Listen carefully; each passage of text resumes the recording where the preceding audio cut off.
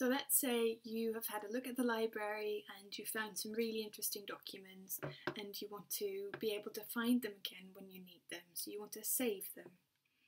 So what you can do is you make a collection, and the easiest way to do that is to click on Browse, and then you will see here Collections, and you can click here and make a new collection. So let's say this one is about South Sudan. We will save it, and then it will show up here in your list.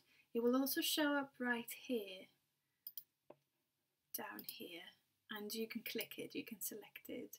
Now the more collections you make, the more choices you will have, and so it's always important to make sure that in this area it's listed on the collection that you want to add the documents to.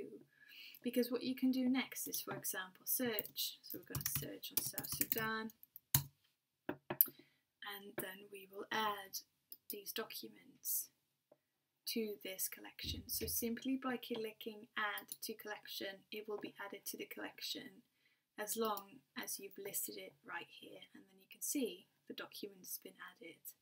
We can add one more. So yep, this is about South Sudan.